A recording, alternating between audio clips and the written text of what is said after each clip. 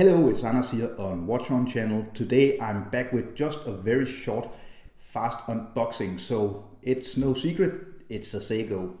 And I'm really actually cutting down on my Seikos. I have sold quite a few Seikos because I just grew a little bit tired of Seiko. But this watch, when I first saw it, I believe it was released last year, 2017. When I first saw this watch, I was completely mesmerized. So I used to own one of the previous versions of this watch, but now they made it in a new version and with the dial color a little more blue, and it's absolutely amazing. So quick wristwatch check. I'm wearing my Rolex Submariner. I'm wearing it this Friday. It's Friday when I'm shooting this video, but I actually been wearing my Rado D-Star 200 for a few days. Really enjoyed that, but now I just felt for wearing the Rolex. So this video is an unboxing, a first impressions video. I'm doing a full review later on, but I need to just give you my initial impressions and rest assured that I will be making a full review with all my pluses and minuses with this Seiko watch. So this Seiko watch comes in a very simple white box. Outer box and inner box is also white.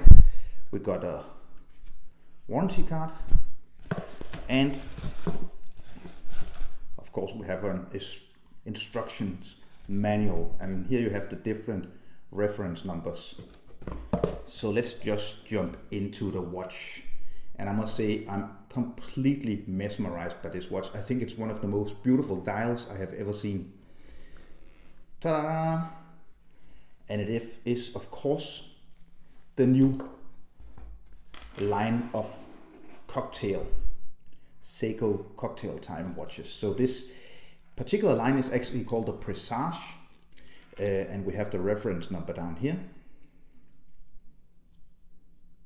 So we have the reference number here.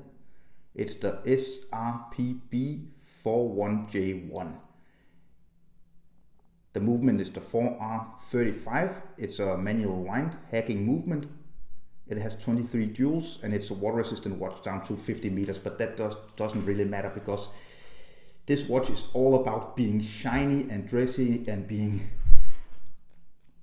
a dress watch, but also a very, very cool everyday watch. And well, I only seen videos of this watch. I never saw it in real life, but just see how this dial plays with the light.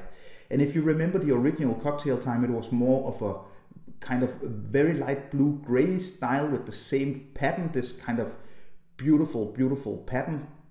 But this time they opted for this extreme sunburst darker blue dial. And I must say, I'm absolutely in love with this dial. This watch is all about the dial. The movement is okay. The bracelet, as far as I know, is okay. I need to size it and try it on. The accuracy is so-so. Of course, in my full review, I'm definitely going to do an accuracy test on my time grapher, but the watch is all about the dial. In essence, quite a simple watch, simple case design, simple polishing. Every surface here is polished, so we got brushing on the bracelet and polished center links. See-through case back to the 4R35 movement with this kind of gold rotor, but in essence, this is a very industrial looking, not very sexy, not very beautiful movement. It does its job, and maybe they should even just had put on a closed case back here, because I don't really think it tells us anything. It's not they decided to put on a gold rotor, golden metal rotor, but it's not a beautiful movement. This is all about the dial. And another little detail I really like is that they opted for this kind of diamond-shaped crown. And I think they really did a good job by supplying a big crown to this watch. It gives the watch some character, in my opinion. So as you see, second hand isn't moving.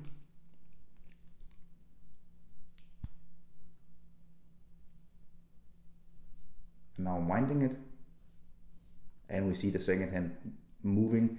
And it's super, super, super smooth, super buttery smooth. And another very nice detail is the applied Seiko logo. So these words, the Seiko logo is applied. Presage Automatic is printed, made in Japan, printed. And then they got this kind of negative date window at 3 o'clock, which I really think looks super cool, because it really makes it kind of anonymous. So a white black numbering on white background would just be too much in your face, but with this one it's very discreet, and you really have to actually look quite closely to see what the date is. And I really like the fact it's a very useful complication, and they decided to just make it very anonymous on this watch. So it's time to just try on the watch, and the bracelet is so big that I can just put it on without opening it. So this is how this 40.5 millimeter diameter watch looks on my wrist. I believe it's around just about 12 millimeters because of, you can see the domed crystal here. It's hardlex, it's not sapphire, it's not mineral, it's Seiko's proprietary hardlex crystal, which is quite scratch resistant, but not as much as sapphire. And this of course also tells a story about the price of this watch. I paid 311 euros, which is just approximately $350, shipping included, from a Swedish dealer.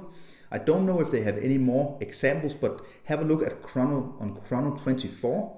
I looked at eBay when I was looking for this watch, and they all cost over $400 to $500, but I was very lucky to find it at just around $350, 311 euros. On chrono24.com, you just type in the reference and then you can find the watch. So what do you think about this dial? I must say, I have tried out hundreds of watches, but this is just, and as I said in the beginning of the video, I'm a bit bored with Seiko, but this just does something for me. Such a beautiful dial. And I will of course in the full review be sure, now it's night time here, to have some footage from the sun with natural lighting. Also the bracelet, it looks quite nice. I need to peel off the plastic, but I think this watch on a brown leather strap, it would just look amazing. So this was my initial impressions of the Seiko Presage, the one with the deep blue dial. I will be following this up with a full review.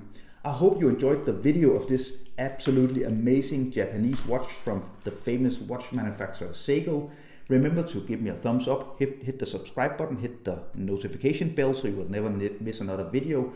Leave a comment down below. Which one of the new Presage cocktail time watches do you prefer the most, and what do you think about this watch? Is it $350 worth of watch I have here? I'm completely mesmerized. I think the play with the light is just amazing. It's a very classy watch and a dress watch in my opinion.